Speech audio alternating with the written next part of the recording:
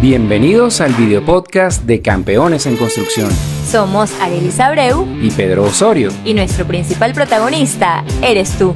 Te invitamos a compartir con nosotros la pasión por correr y el deporte. A través de experiencias, curiosidades e información de utilidad para motivarte a que cada día hagas de ti tu mejor versión. Y la invitada especial para este nuevo episodio de Campeones en Construcción es nada más y nada menos que Arelis Abreu, mejor conocida por todos en este mundo del asfalto como mi Élite. Arelis, además de ser mi compañera inseparable de aventuras, kilómetros y alto rendimiento a lo largo y ancho del asfalto del mundo, también es co-host junto a quien les habla de este espacio. Juntos somos campeones en construcción y ambos hemos sido testigos el uno y el otro de nuestros mejores logros personales y deportivos, entre ellos el habernos graduado en el circuito de los 6 World Marathon Majors. Arelis es un ser humano muy especial, siempre dispuesta a colaborar y a ayudar a quien lo necesite. Su sonrisa y su buen carácter nos contagia a todos indudablemente en nuestro día a día de esas buenas energías de las que ella siempre irradia. Y es por ello que hoy en Campeones en Construcción le damos la bienvenida a Arelis y le abrimos las puertas de este espacio para inspirar y motivar a toda nuestra audiencia con su historia personal. Mi mayor motivación es mi familia y junto con el ejemplo llenarlos de orgullo. Hoy en Campeones en Construcción conocerás un poco de mí. Saludos campeones, bienvenidos a este nuevo episodio en versión historia de Campeones en Construcción.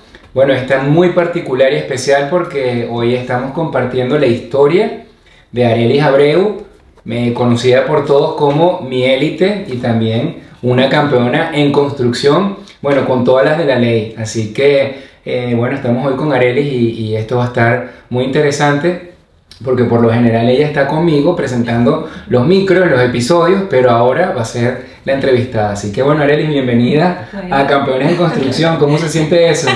Gracias, hoy me tocó en el otro lado del banquito, pero bueno, muy feliz para poder compartir pues esta historia y seguir motivando cada vez a más campeones y seguir en este camino de hacer lo que nos gusta. Sí, si alguien que no te conociera te viera y ve ese montón de medallas dirá, cónchale, esta es una campeona de verdad con C mayúscula, así que yo te preguntaría a ti, esto de correr, ¿por qué razón te dio a ti esta locura? ¿Cuáles cables en la cabeza se te cruzaron para que, bueno, empezaras tú a correr? ¿Y por qué correr la distancia de fondo? Bueno, mi distancia favorita, sinceramente, bueno, como ya lo ven, es el maratón. Yo pienso que la carrera de larga distancia es la que me conecta más conmigo, la que me hace como que pisar tierra y pensar en los próximos pasos a seguir. Entonces definitivamente el maratón para mí es mi vida, es la oportunidad de a través de 42 kilómetros crear mi propia historia y mi propio concepto durante esa cantidad de kilómetros, ¿no? No solo en el recorrido, sino en lo que lleva antes de eso de hacer el maratón, porque necesitas una preparación de muchas semanas, de muchas horas. Eso sí, mi primera carrera fue de 10 kilómetros. Yo entré en el mundo del atletismo bastante tarde, yo no soy deportista desde pequeña, por ejemplo. Fue una carrera que vi en un centro comercial, me inscribí, de hecho me caí en mi primera carrera de 10 kilómetros. ¿Cómo corriste en esa carrera? ¿Qué ropa llevabas? Llevaba la ropa de la carrera, o sea, llevaba un mono de algodón con la camisa de la carrera, era una Nike 2006 si no me equivoco, una franela azul, y me puse adelante y el de atrás me aló la camisa y resulta que yo tenía que alar la camisa el de adelante y pues me caí, o sea, me raspé el codo, me raspé la rodilla, pero seguí. Terminé en 57 minutos mi primera carrera.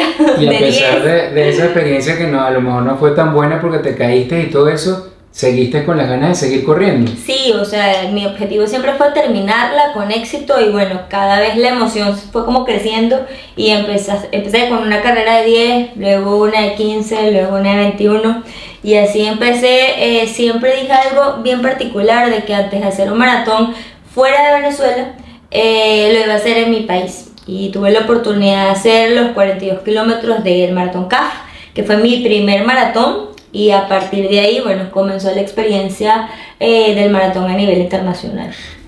¿Tú crees que, sabes que mucha gente dice correr es una sana adicción? ¿Tú crees que esto es una adicción? Porque Sí, como pues, dices sí. que comenzaste y bueno y seguiste y tal y qué sé yo, estamos aquí ahorita hablando de maratón y de carrera, ¿es una sana adicción? Sí, es una sana adicción, es 100% recomendable. Sí, a veces somos un poco obsesivos porque queremos hablar todo el día de correr y para nosotros es como ese centro, pero pues creo que somos felices, que prolongamos nuestra vida, nos mantenemos saludables y también podemos llevar energía y alegría a largas generaciones, porque somos ejemplo tanto para pequeños como para grandes, y esa es la idea, transmitir mejor calidad de vida a través del ejemplo.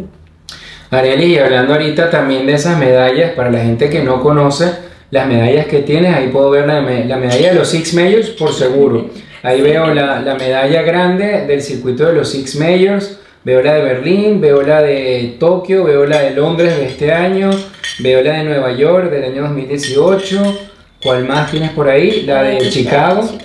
Chicago tuve oportunidad de hacerla 2 veces y bueno, el más esperado por todos, que es Boston, que es el soñado, porque para llegar a él pues obviamente hay que clasificar en una maratón internacional para poder tener el margen de tiempo para poder ir. Entonces todos son especiales, pero esta tiene como un plus extra.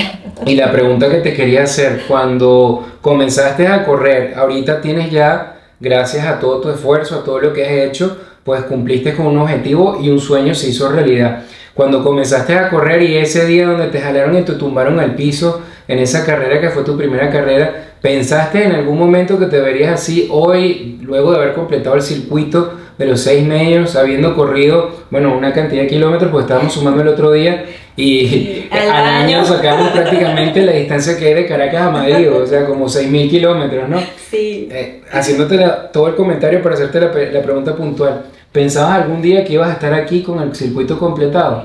La verdad, en aquel momento cuando comencé a correr, no pensé en ese momento hacer un maratón. O sea, de hecho esa distancia no me pasaba por la mente. Luego de hacer mi primer maratón en Venezuela, pues me hizo como las maripositas en el estómago, porque yo creo que el primer maratón es el más feliz, por así decirlo, porque uno no sabe para dónde va. Entonces tú vas corriendo contento, y mi primera preocupación en ese maratón era que me desmayara. O sea, esa era mi principal preocupación. De hecho, corría con celular, con cinturón, con un montón de cosas que obviamente ahorita... ¿Sigues corriendo con celular y con cinturón y con un montón de cosas? No, ya no, pero te puedo decir que hubo un par de estos que sí los corrí con celular.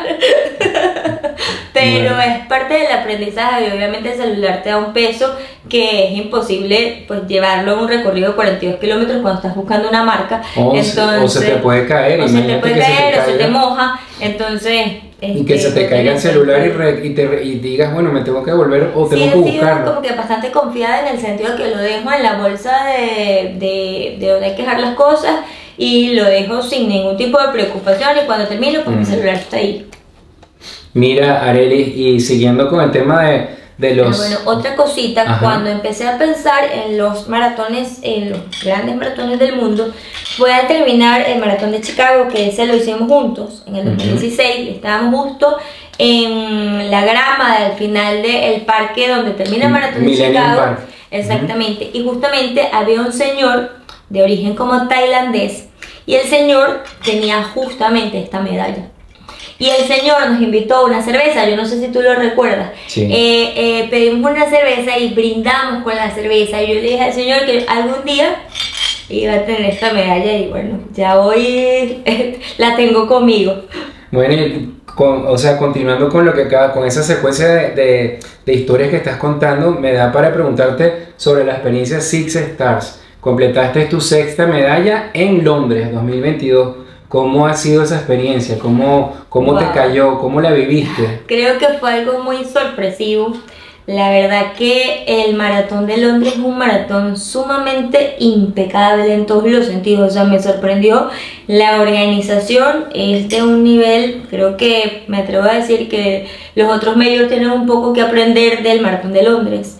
La puntualidad, la organización para la salida. A mí me tocó salir en un punto intermedio, no de los puntos principales, pero viví una experiencia como de élite, no siéndolo. Sí, es un poco inglés, tal cual, que es un poco más formal, más rígido. ¿Por qué un poco inglés? ¿Qué quieres decir con Porque eso? yo me lo imaginaba al llegar un poco más eufórico, no te voy a mentir, yo pensé que iba a tener como que más show, por decirte, al llegar a recibir la medalla, y pues fue bastante serio. Te llegan, te escanean el número, te colocan en un backing para tomarte la foto, y es cuando tú entras en cuenta como que ya va, o sea, he terminado un recorrido de más de 300 maratones, la suma de todo esto, y ya es hoy. Entonces como que la foto no termina de concluir el momento tan especial que estás viviendo. Claro. Y realmente me puse a llorar, y después fue como que ya va, o sea, es realidad, es la vida real, o sea, estás aquí y estás recibiendo el esfuerzo de los 5 maratones anteriores en una ciudad hermosa. El tiempo pues estuvo a favor de nosotros porque no llovió en el recorrido.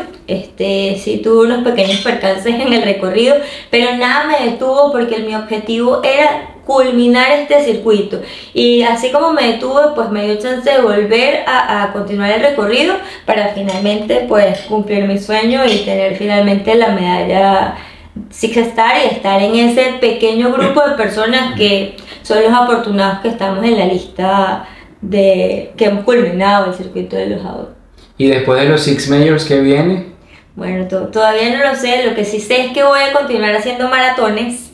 Para mí, más allá de esa distancia no existe nada. Es decir, no me uno a ni a un ultramaratón, ni a una competencia de 100 kilómetros, ni nada de eso. Todavía no he pensado en mi próximo objetivo, pero sí seguro voy a mantener por lo menos un maratón por año, pero voy a continuar corriendo, evidentemente. O sea, dirías que después de las 6 stars en nuestra identidad está la séptima estrella, y que esa séptima estrella es la que viene después de la sexta, ¿verdad? Así es. Que es la que siempre se está construyendo, porque nunca dejas de buscar tu mejor versión, y que bueno... Es la que va evolucionando y la que llevamos día a día para que en cada objetivo que nos planteemos pues construyamos nuestra mejor versión y seamos mejores personas, mejores seres humanos, y sigamos dando esa calidad tanto a nosotros mismos como al resto de las personas que siempre nos acompañan, que a veces sacrifican mucho hasta por nosotros y no nos damos cuenta. O sea, que todo no se agota con la sexta medalla, ahora es que vienen cosas para seguir mejorando y construyendo. Para rato. Siguen nuevas oportunidades para seguir construyendo esa mejor versión. Seguro van a venir más maratones. Ya yo llevo, ¿cuántos? 6 más 2 repetidos, 8, 9 maratones al día de hoy. Y bueno, hablando de esto de campeones en construcción, construir su mejor versión, y mi élite, o sea, que es tu apodo, el que te han tenido desde que hiciste aquel maratón CAF, ¿ves alguna conexión entre mi élite y campeones en construcción? ¿Qué hay por ahí de similitudes? Hoy hay una conexión súper especial porque parte de campeones en construcción está un tema en el fondo que es: los campeones nunca se rinden, y los que se rinden pues nunca ganan. Y ese pensamiento marcó tanto en mi historia que hoy por hoy en cada maratón me lo repito. Entonces es la conexión de nunca rendirse, de ser disciplinado, de ser constante, de que a veces hay que sacrificar o no sentirse bien, pero hay que hacer las cosas bien, de no agarrar atajos y de continuar siendo tú, que es algo súper importante. Qué bueno, de verdad que yo creo que de eso se trata. Y aquí, como siempre tú y yo decimos, no hay fórmulas mágicas, ¿verdad? No, creo que el terminar estos 6 maratones no es una casualidad, como hay gente que lo podría pensar, o hay gente que tiene la facilidad de comprar un dorsal e ir a todos. Pues son años de sacrificios, años de lesiones, son años de entrenamiento, de aprendizaje, de no rendirse. Es decir, esta no me salió bien, pero hay que levantarse y volver a continuar y seguir intentándolo, de valentía, de a veces tener mucho miedo en volver a enfrentar un maratón porque te dio una lesión, pero es parte del proceso, enfrentarse a cada uno de esos miedos para ver qué pasa, porque si no enfrentamos nuestros miedos vamos a seguir como en nuestra zona de confort y no vemos qué pasaría si hago un maratón, qué pasaría si me pongo el vestido que quiero, qué pasaría si como la comida que he pensado, o no voy a saber qué pasa si no lo intento. Claro. Eso me parece a mí que no dejar esa incógnita, sino siempre, Porque bueno... ¿qué es lo peor que puede pasar? O sea, que o que no termines, o que lo termines en un largo recorrido, o que te rindas. Claro, rendirse no es una opción. No, jamás. Por lo menos en campeones en construcción, no. Mira, ya nos dijiste el número de maratones que llevas, porque esto era una pregunta que te iba a hacer, Okay. pero ya dijiste que son 9, ¿verdad? Sí. Ok, de esos 9, ¿cuál ha sido el más duro y el que consideras que es el más fácil? Aunque yo no lo calificaría de más fácil, porque para mí ningún maratón es fácil. Ya el hecho de correr 42 kilómetros lo hace bien complicado, pero para ti, vamos a cambiar la pregunta. ¿Cuál ha sido el que más te ha costado y el que te ha resultado menos complicado culminar? Pues Berlín, que es uno de los maratones que en líneas generales es donde se baten los récords mundiales, el maratón que es súper plano, que es el más sencillo, que es el más amplio, pues yo no he tenido empatía con Berlín. O sea, es una ciudad que me encanta, pero no me ha ido bien. O sea, y es uno de los favoritos de la gente para hacer marca, pero a mí particularmente no me ha ido bien. La primera vez que fui a Berlín, porque lo he hecho 2 veces, digo todavía hoy que tengo una deuda con Berlín, porque tengo que volver. Es que la primera vez fue mucho frío, yo nunca había salido, no era mi primera visita a Europa, y fue algo como que me sentí muy sola y muy fría. O sea, eso yo he hecho en esa oportunidad, hice lo que no debía hacer, me compré un mono largo en la expo y lo usé, y la camisa también la usé porque me estaba muriendo de frío. Y así hice mi recorrido, salí muy rápido. Creo que el tema en comparación del primero con el último, la experiencia te da un plus increíble, porque en eso me tomé los test que me dieron. O sea, hice 4 horas y tantos, ya ni me acuerdo. Repito Berlín, justamente es cuando tengo una fractura por estrés en el peroné y sufrí todo el recorrido de Berlín, con lluvia, un dolor, pero con una mentalidad que yo decía que tenía que terminarlo, y así lo hice. Entonces para mí Berlín, para mí es el maratón más complicado que me ha tocado, por diferentes circunstancias, no precisamente por estructura o por clima, sino que no ha sido el momento indicado para... Dificultades que tuviste para llegar a él, y que viviste el día de la competición. Y el más sorpresivo, o el que mejor me ha ido, y no podría decir el más sencillo, pero ha sido mi mejor tiempo, ha sido el maratón de Tokio. Sí, que no es el más sencillo, porque Tokio tiene un recorrido que es bien enredado, y tiene un recorrido en circuito, que hay que estar muy bien en forma física para que te pase y que tú digas, bueno, mira, fue fácil en cierto modo para culminarlo. Sí, pero de hecho yo nunca, ese es un maratón que yo no lo visualicé jamás. O sea, fue una sorpresa y fue muy rápido. De hecho yo llegué ahí como que terminé y quería como que levantar las manos y ya había terminado, y entonces fue todo como que muy rápido, muy frío, la verdad. Pero es el que he tenido el mejor número, ha sido mi mejor marca en ese maratón.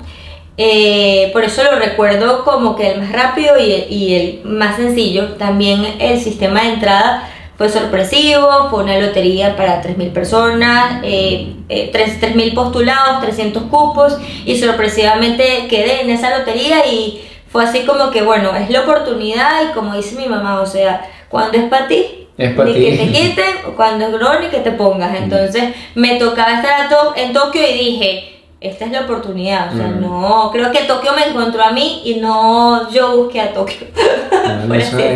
Me parece que es una buena conclusión, y bueno, está claro que Berlín y Tokio son los 2 polos en lo que te ha pasado a ti. Y de todas esas medallas que tienes ahí, ¿cuál te gusta más y cuál te gusta menos?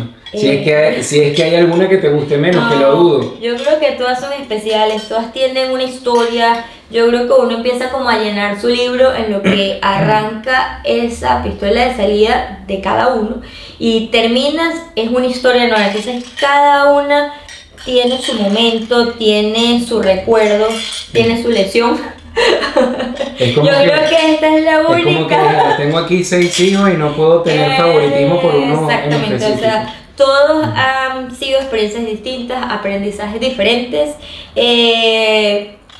Creo que no cambiaría de hecho ninguna de las experiencias, porque eso me ha hecho más fuerte y me ha hecho hacer como que más realista, tener los pies sobre la tierra, y que no es cuando tú quieras, sino cuando es el momento indicado para ti. Sí, pues qué bueno, qué buena conclusión, porque es así, cada cosa tiene su momento. A veces lo queremos queremos apresurar las cosas y cada cosa llega en el momento que tiene que llegar, sí, ¿verdad? 100%. Del apuro lo que queda es la desesperación.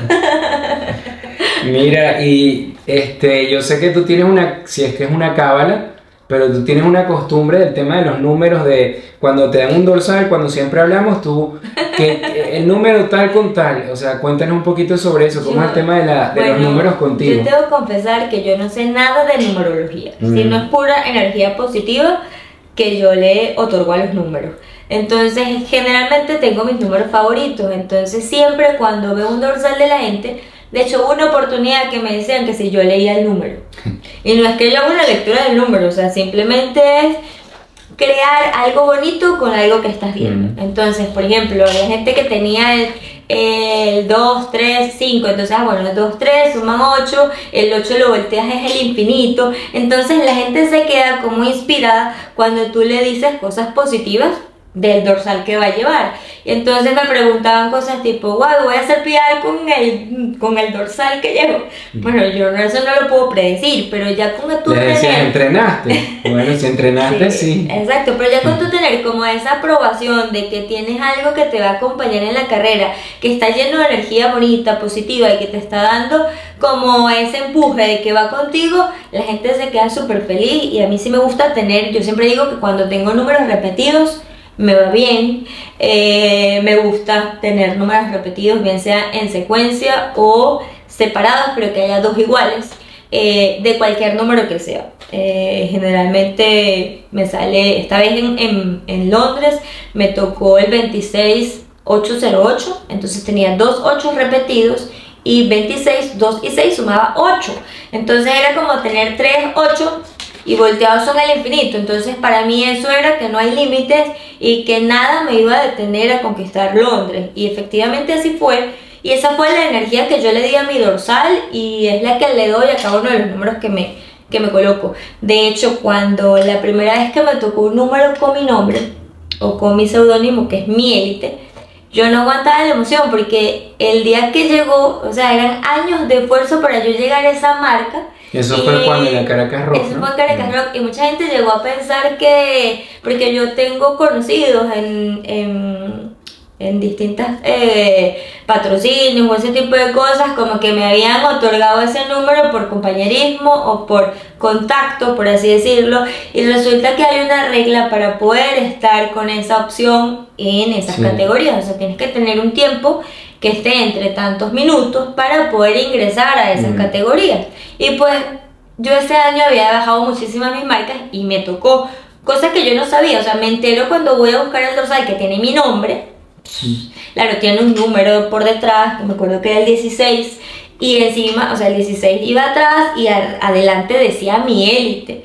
O sea, literal me sentía mi Élite. Bueno, y soy mi Élite porque yo creo que la competencia más grande que yo tengo soy yo misma, y creo que me considero buena en lo que hago, creo que tengo actitud para hacerlo y que pues nadie quita como que los logros que tú has tenido, y tener todo esto tampoco es fácil. Ese dorsal lo mantienes, lo tienes guardado. Sí, lo tengo, claro, eso está entre mis tesoros más preciosos, porque que dijera mi Élite, que es como me dicen a mí, y aparte salir junto a las primeras mujeres en Venezuela era para mí lo máximo. O sea, para mí estar rodeada de gente que también tiene mucho valor y que marcas y ha ido hasta nacionales o incluso, bueno, olimpiadas no, pero a competencias internacionales representando a Venezuela era literal el Walt Disney para cualquier corredor. O sea, Arelis, y una anécdota que te haya marcado, piensa en una anécdota, yo sé que hay muchas, pero una en específico, resumida, que te haya marcado a ti en lo personal como persona y como atleta. Bueno, te voy a contar dos. Una... Pero no te me pongas sentimental. No voy a llorar. Bueno. La primera es que cuando yo empecé a correr, o sea, yo corría porque me gustaba, inclusive todavía lo corro y lo disfruto. A mí, si no tengo reloj, soy de la que, bueno, no me importa y corrí, o no marqué el reloj al final y me preguntaron cuánto hiciste y tengo que después buscar. Hasta el sol de hoy no he visto mis parciales de Londres. Entonces son cosas así que generalmente cuando eres un corredor a veces rápido, esas son cosas muy importantes, y yo a veces sigo manteniendo como esa chispa, no sé si llamarlo inocencia, o es disfrutar verdaderamente lo que hago independientemente del número que hacemos. Porque soy fiel creyente de que no somos un número, somos lo que transmitimos y finalmente todos terminamos la carrera. El número te posiciona, pero hay algo más allá de eso. Tú compartes con muchas personas, le das tus anécdotas, tus experiencias, y creo que eso queda más que decir yo hice 1 hora 50 o hice 3 horas. Bueno, o hice 5 horas. añado que los números son temporales, están en un tiempo de tu vida. Tú no toda tu vida vas a poder seguir manteniendo una misma marca, porque evidentemente vamos creciendo, vamos teniendo obligaciones o cosas o circunstancias de vida que no te van a permitir seguir el mismo tren que llevas para tener una marca específica, o a lo mejor sí, pero lo que tú dices, no somos un número, somos personas y somos atletas y deportistas ante todo. Y algo principal que tienes que creértelo para poder hacerlo realidad. Porque si no te lo crees, pues van a venir como esos demonios y esos ángeles que te van a estar rodeando, y verdaderamente no sabes si lo que estás haciendo es lo que te gusta. Principalmente, la primera anécdota fue cuando todavía era una corredora popular, que lo sigo siendo, pero tengo unas marcas considerables en algunos momentos de mi vida. Cuando quería clasificar para Boston, bueno, estaba haciendo el maratón de Chicago, que fue el maratón de Chicago 2015. Y le pedí ayuda a Pedro en ese momento para someterme a un entrenamiento en donde tuviese apoyo tanto en el gimnasio, a nivel nutricional con Pedro Reinaldo. Pedro Reinaldo, tu nutricionista, mi nutricionista. Exactamente. Nuestro nutricionista. Entrenador. Hice pruebas de lactato, o sea, fue un maratón que planifiqué para clasificar de todas en ese año para Boston. Y justamente en una de las sesiones de estiramientos, no sé qué, justamente yo hacía muchas dinámicas con Pedro post entrenamiento en el jardín, en donde como que liberamos las piernas con hielo, ese tipo de cosas, y nos sentamos a hablar. Y yo le decía que el único miedo que yo tenía de empezar a hacer maratones o empezar a correr rápido era dejar de ser yo. No sé si tú recuerdas ese momento, pero sí, para mí era súper importante no dejar de ser yo cada vez que fuera una meta, porque sentía que me estaba convirtiendo en una corredora más rápida, pero yo quería también disfrutar lo que estaba haciendo, y obviamente había cosas de disfrute que no encajaban con la disciplina de correr. Pero hoy me siento afortunada porque pues completé los 6 maratones. Soy más disciplinada hoy en día, pero tampoco he dejado de ser yo, y eso me llena muchísima alegría, porque yo creo que uno tiene que tener criterio, uno tiene que tener actitud y tiene que saber qué es lo que quiere y no dejarse influenciar por el resto de las personas. Pedro y yo hemos estado en desacuerdo en algunas cosas, y no porque no estemos de acuerdo pues no vamos a ser más amigos, claro, o ya no nos vamos a apoyar, o ese tipo de cosas, porque eso es lo bonito también de no siempre estar de acuerdo en todo. Entonces creo que creer en ti y saber quién eres es fundamental para continuar en cualquier aspecto de la vida. Esa era la primera anécdota. ¿Y la segunda? Que es bien cortita, que una vez cuando me preparaba para el maratón de Tokio, un entrenador del Parque del Este me vio corriendo y me estaba como viendo las vueltas que estaba dando, y entonces yo así como que la curiosidad mató al gato. El Parque del Este, para quien no es de Caracas, Venezuela, es el parque más emblemático de los corredores en la ciudad de Caracas. Es como lo que equivaldría al Parque del Retiro o a la Casa de Campo, o a Central Park en Nueva York, Madrid, o a Central Park en Nueva York, sí. Entonces él me vio los tiempos y yo, por curiosa, sinceramente, fue a preguntarle. Yo, como les dije al principio, no soy una corredora que empezó de niña, y mi técnica es bien particular, o sea, yo no tengo una técnica muy buena. Y él le digo, sí, me estoy preparando para el maratón de Tokio, quiero hacer 3:10, y le echo todo el cuento. Y pues el señor me ha dicho que él no creía que por esa técnica que yo llevaba pues era imposible que yo hiciera esa marca. Eso pues me bajó un poco los switches, a pesar de que yo me había entrenado muchísimo. Es un comentario que no quieres recibir cuando tienes una semana antes de competir, ¿no? pero tampoco fue algo que me afectó porque yo iba enfocada en mi objetivo, pues mi marca fue 30907. Entonces me demostré a mí misma y a este señor de que los seres humanos a veces no tenemos límites y no podemos dejar que otros decidan el futuro de uno simplemente porque ven que tú no lo vas a lograr. O por criticar sin fundamento, por criticar para, no sé, para en vez de para contribuir, para restar. Entonces creo que hay maneras de motivar. Yo entiendo que cada entrenador es distinto, pero esos comentarios a veces, si no eres fuerte de pensamiento, pues te pueden tumbar el objetivo en pedacitos.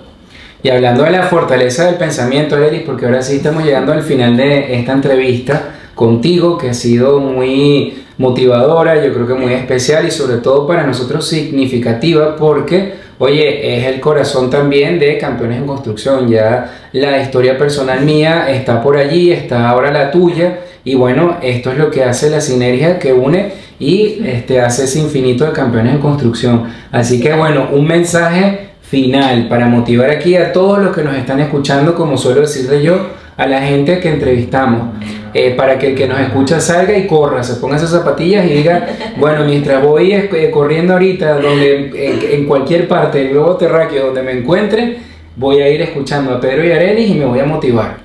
¿Cuál será ese mensaje? Bueno, yo les diría de que los sueños se hacen realidad siempre y cuando trabajes por ello.